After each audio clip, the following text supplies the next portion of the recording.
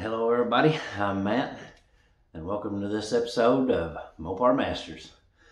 Now I wanted to go ahead and cover everything that I was describing to a couple of guys about modifying a 392 and I later learned that this also fits a normal 5.7 the 5.7 Hemi also in the Challenger. This kit was not made for the Charger, but I'm going to show you how to modify it so your Charger can now be a mouth breather. Let's get started. Okay, so whether it's a Challenger, a Charger, or a 300, your basic intake system is always going to be the same. Even from the 5.7 to the 6.4s with the shorter snorkel, and also the 3.6 liter with the wraparound to the throttle body over here on the other side. Everything is the same here on all of the cars, on all the L-body cars I should say.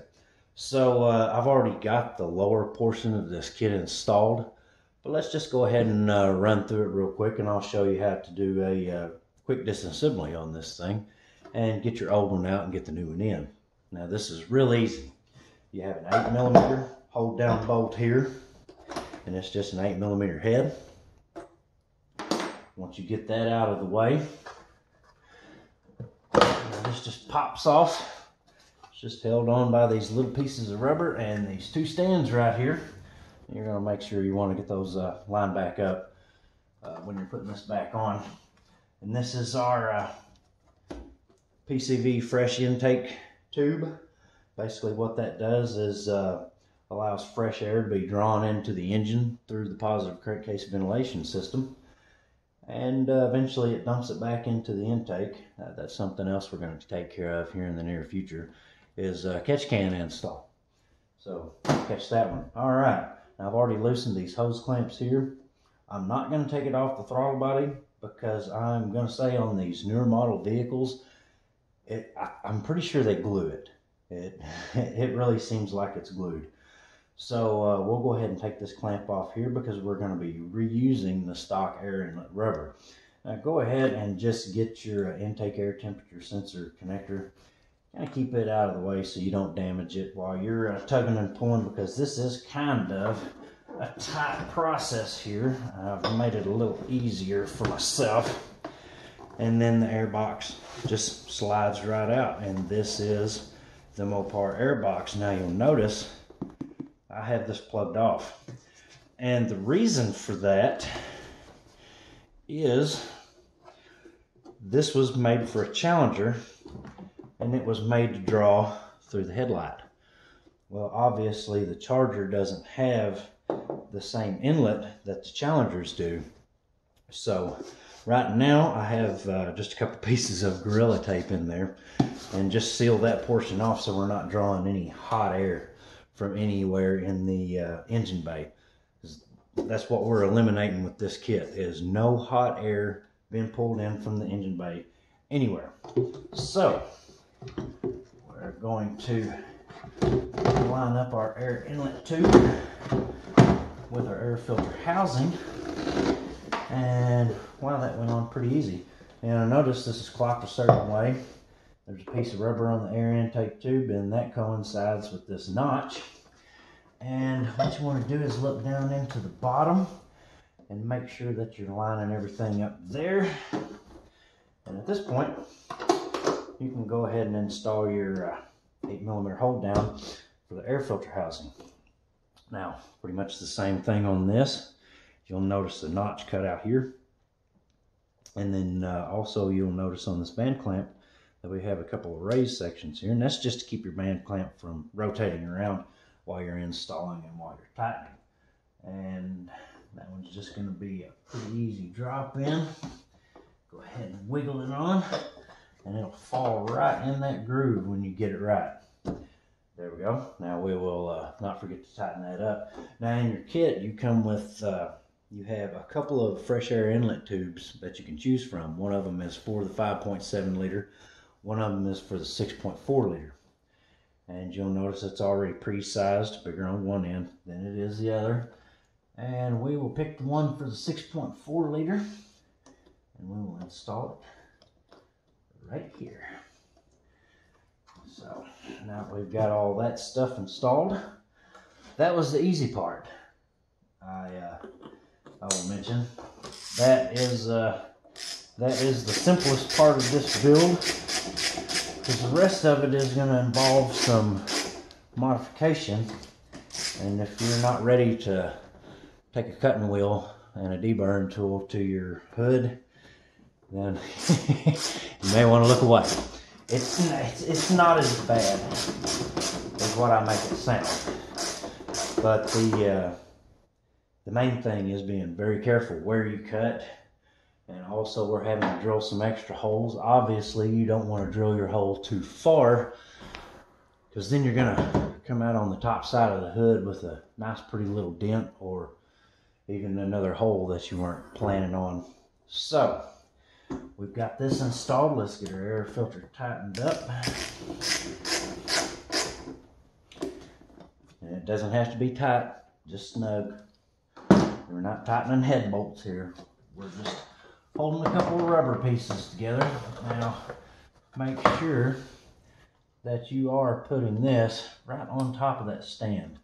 It's easy to get them off center, but you'll know when you've got it there, and just give it a quick pop with your hand, and we're in. Okay, that was the easy part. Let's set up and show you the rest of it from here on out. I'm going to be hanging on to the camera and giving you a little walkthrough of what I've done up here. So let's get to that. Okay, here's what we have underneath. Basically, this is a rubber lip seal, and when the hood is closed, it will seal all the way around the housing, providing a good positive seal so no air will leak in from anywhere in the engine compartment, because we're trying to eliminate hot engine compartment air. Now you'll notice I have my hood silencer removed. I've yet to trim around it and get everything lined up. So basically you'll notice we have this indentation here inside of the snorkel. Now that bumps into a bulge in the hood, and you can see it here. There's a pretty large bulge right there. That's not there with the Challengers.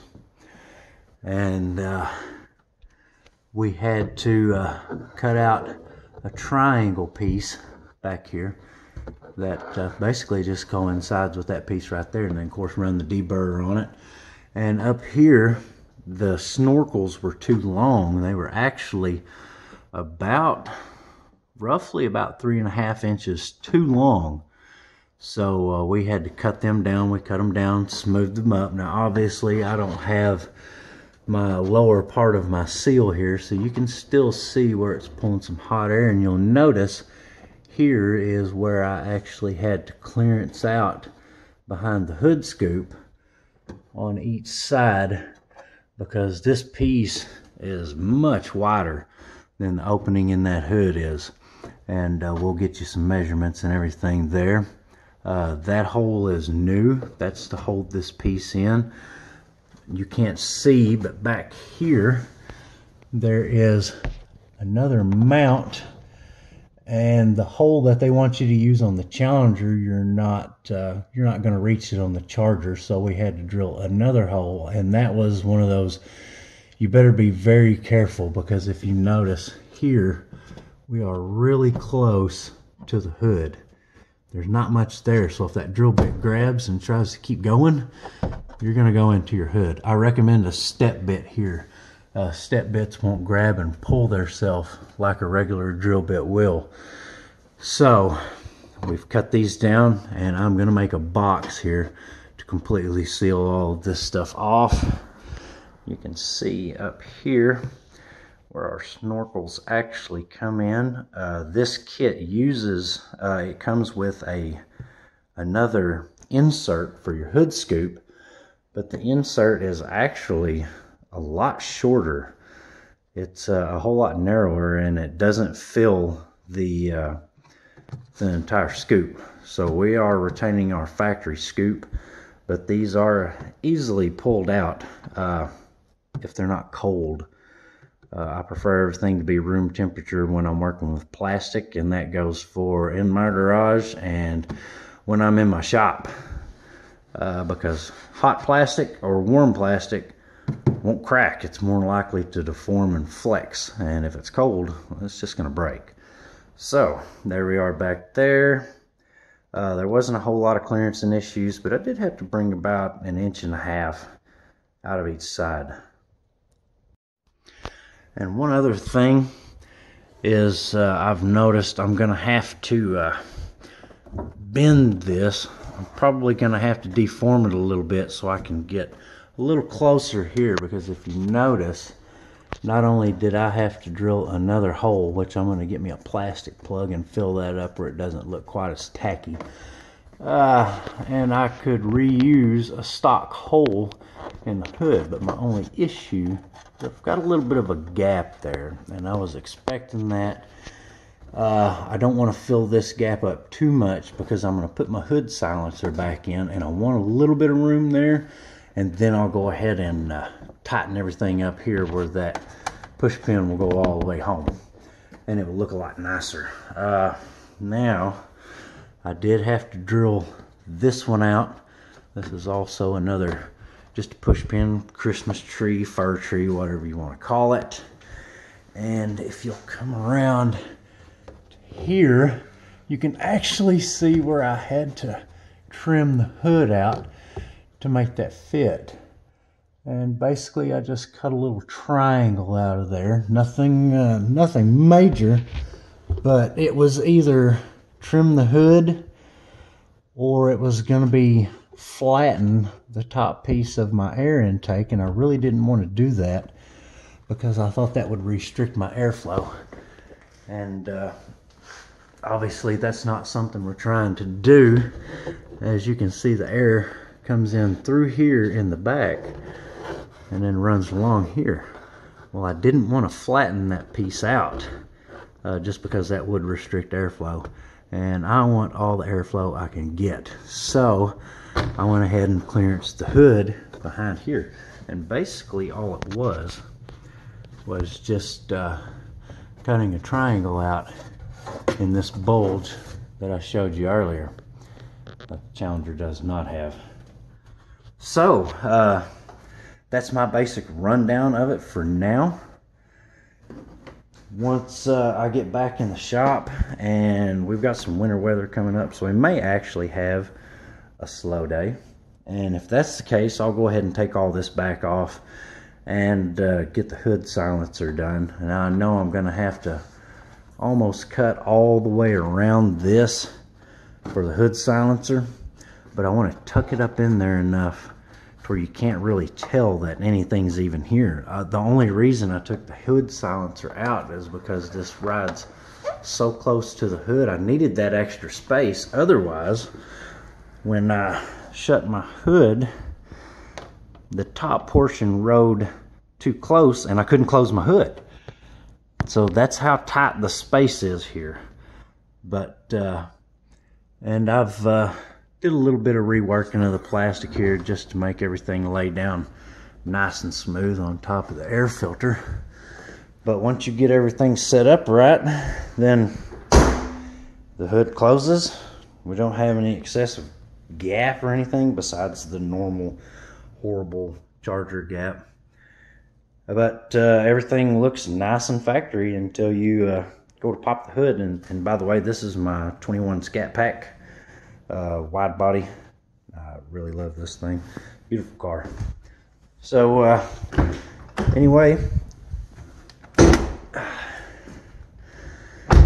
we will continue the rest of this when I get a little bit more free time. Like I say, I think within the next day or two, I'll be able to finish it out, box this in, add my hood silencer or whatever you want to call it back in, and we'll get it trimmed around this so it'll tuck in nice and neat and look factory. So that's basically the quick rundown of the cold air kit. Well, I hope you enjoyed today's video, and as always, like, comment, subscribe, share, click the little bell. The part number will be down in the description for this kit if you decide you want to try to tackle it yourself. But I look forward to the next video where I'm going to go a little bit more in depth on measurements and stuff like that. So guys, appreciate it. Have a good one.